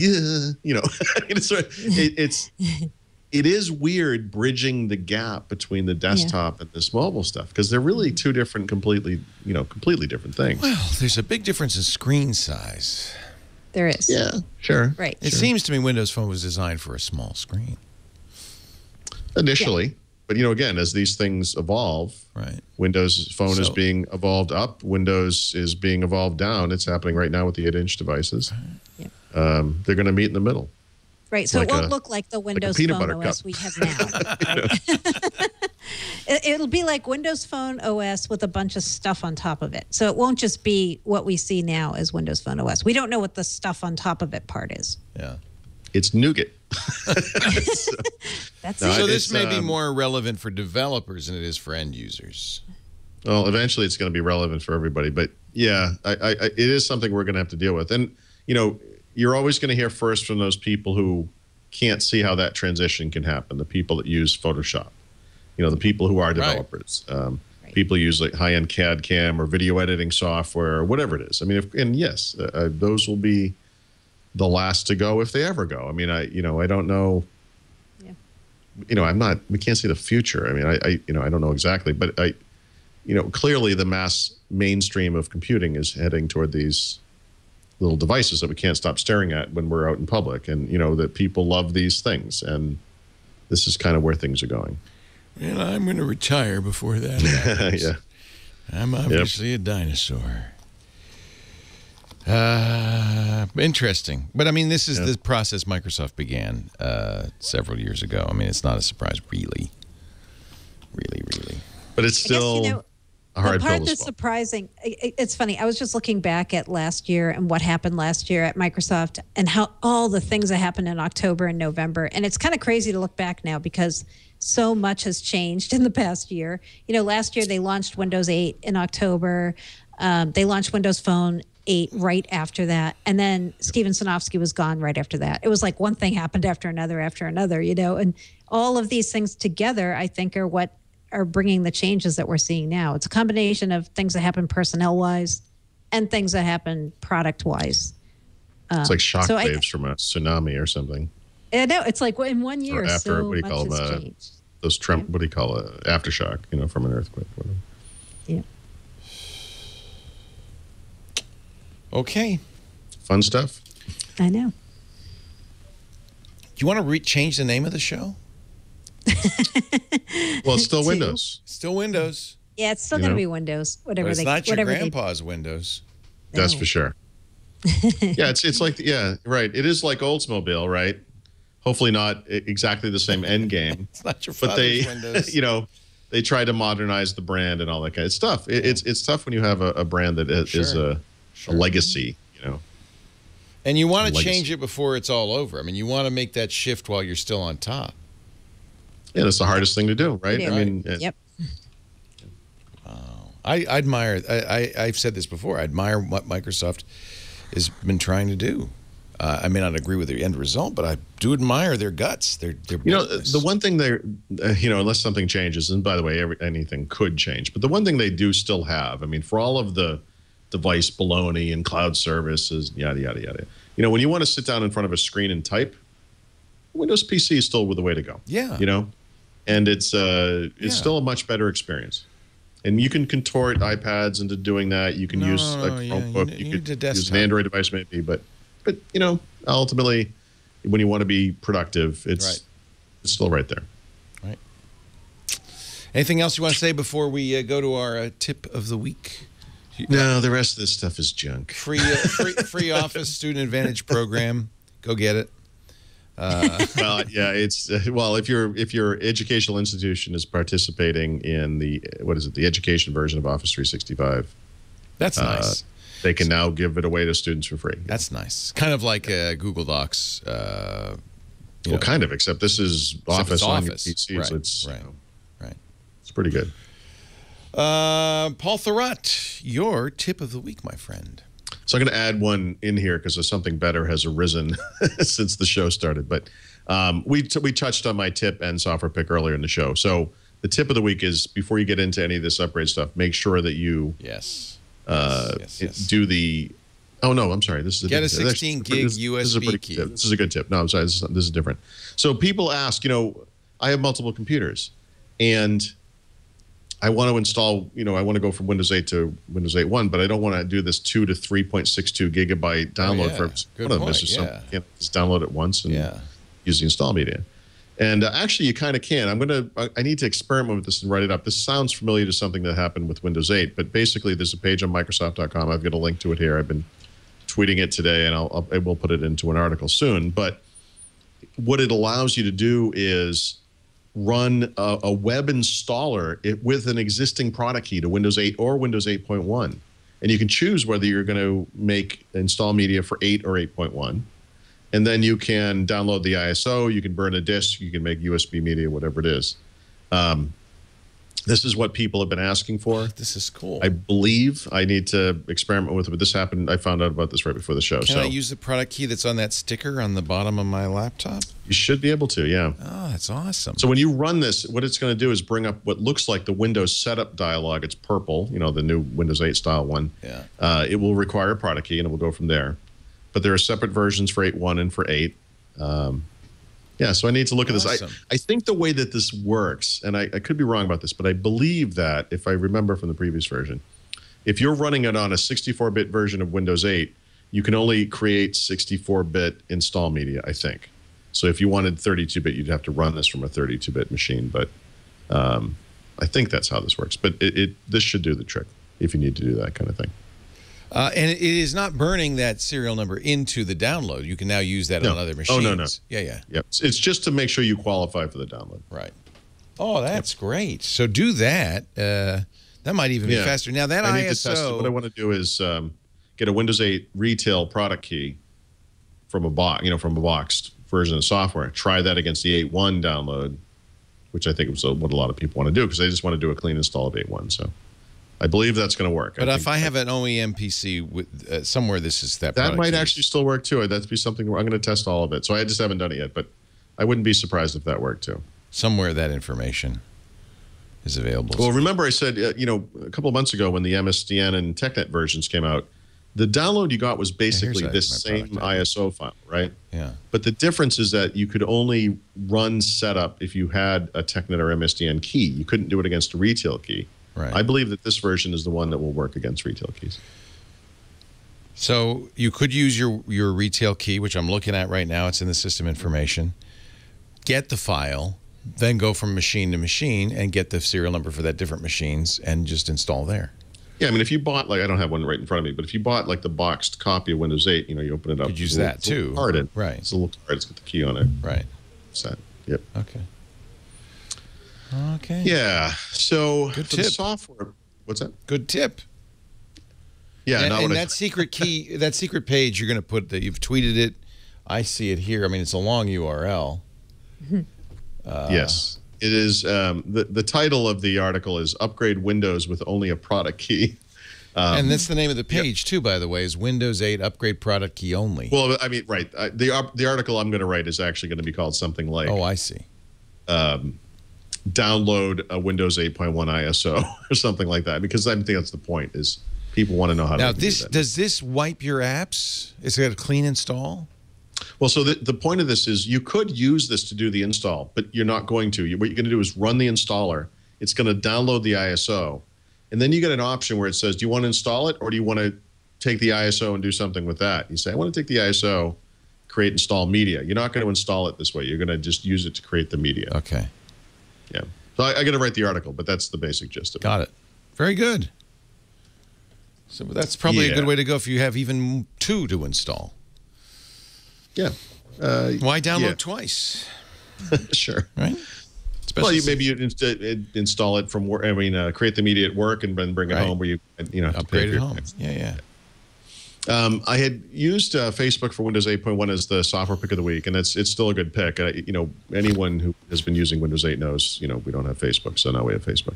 The only comment I want to make about the app is I kind of like the way it looks, because if you're familiar with how Facebook today looks and works on, iOS, Android, or Windows Phone, you've got that timeline view in the middle, and then you can swipe over to get your kind of user-centric commands, and then you can swipe over to the right to get the list of your friends who are online that you can chat with.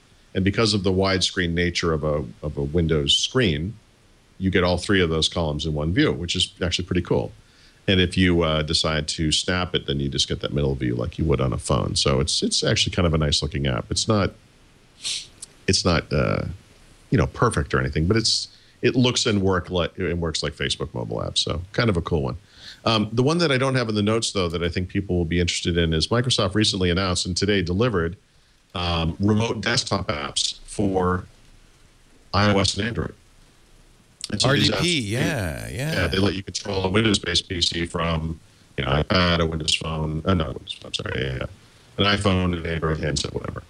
And so I've just downloaded them on my devices while we were doing the show, but I obviously haven't played around with them yet. I've been kind of busy here, but after the show, I'll play around with those. But the way to find them, because the problem is if you go to the Play Store, if you go to the App Store and you search for remote desktop, there's like 137 different entries. But the Microsoft one is called Microsoft Remote Desktop. And if you search for that, that will help you find it more quickly. Okay. Mary Jo Foley, your enterprise pick of the week here. Yes, my enterprise pick of the week is SQL Server 2014. This week at the SQL Pass show, Microsoft announced that CTP 2, which is a Community Technology Preview 2, is available for SQL Server 2014. And so if you remember, SQL Server 2014 is where Microsoft is doing things with in-memory database technology being built right into SQL Server. And with the CTP2 update, they're doing a bunch of things to enhance that in-memory online transaction processing, and the in-memory OLTP database functionality. They're also doing some things around taking advantage of clustered shared volumes, doing some new technology additions around transaction throughput and lower latency for OLTP applications. So it's just basically an update to the first CTP that came out earlier this year.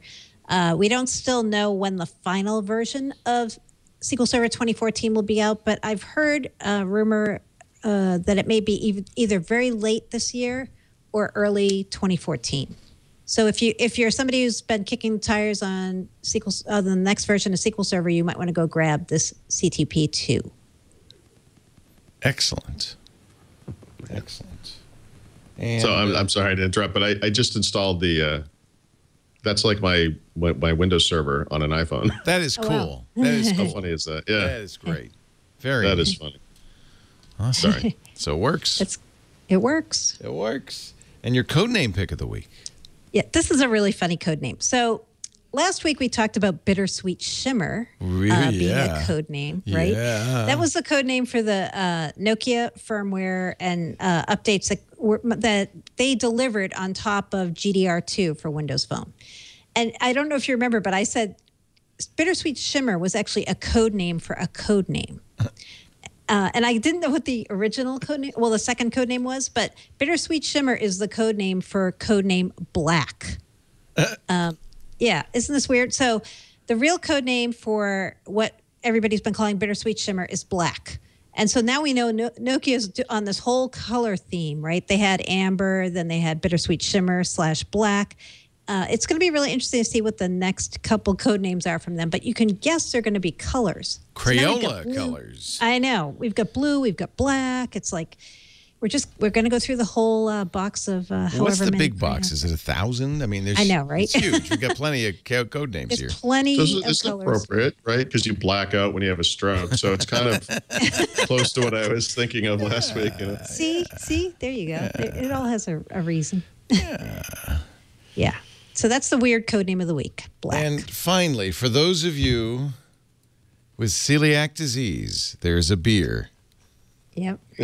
So, I was realizing I don't think I've ever done a gluten-free beer pick of the week, but there are people who cannot drink beers, regular beers, because they have celiac disease, they're gluten intolerant, or other reasons. So beer's not made with wheat necessarily, but it's made with barley and hops. Does barley have gluten? That's a very good question. I think it does. I believe it does. Okay. But so this is made with sorghum. Sorghum. If you've ever wondered what sorghum is. Now you know. Well, no, you don't know. But at least you know what you can do with it. Yeah, you don't want to know, right? Wow. I had a taste of this beer. It's a beer called Alchemist Celia Saison. I had it this week because one of my sisters actually is gluten intolerant, and she wanted to drink a beer. So this is a really decent choice. It's a Belgian-style Saison. They make it with sorghum. It's made by Alchemy Brewing. I think they do it with Ipswich Brewing as a partnership, and it tastes pretty much like a Belgian Saison. It's 5.4%. So if you're ever somewhere where you're like, hey, I want to drink a beer, I don't want to drink a cider or a wine, but I don't want to have the gluten, give this one a shot. It's not bad. Celia Saison from Ipswich Ale Brewery. And I think that brings us to the close of today's exciting episode of Windows Weekly 8.1. By this whole, you can actually, because it's like a touchscreen. It's killing, by the way, whatever you're doing is killing your bandwidth. So stop it. He's so excited about RDP. I'll stop remotely administering my server. There you go. That just fixed it. Sorry about that. It fixed it, yeah. So it must be a big bandwidth hog. That's funny. It probably just killed the battery on this thing, too. Yeah, well, that's another thing to think about. Yeah, absolutely. Paul Thurrott is at the Super Site for Windows, a good place to go if you want to know all about the 8.1 upgrade, pros and cons, ins and outs, ups and downs, overs and outs. Will it wipe my apps? One never knows, but Paul does, and that's why you go to the Super Site for Windows. Mary Jo, I think about wiping your apps. Mary Jo Foley is at allaboutmicrosoft.com. That's where she blogs about the Microsoft and gets great scoops like this one about the future of Windows. Wow. Wow, wow, wow. That's why you listen to this show each and every Thursday, 11 a.m. Pacific, 1800 UTC. We do it live on twit.tv. If you want to listen to after-the-fact audio or video, we've got that on demand at twit.tv/WW. Better, though, subscribe. Anywhere you can get podcasts, you could subscribe to this show, and you'll always get the latest version automatically. Windows Weekly. Thank you, Paul Thurrott. Thank you, Mary Jo. We'll see you next week. Bye-bye.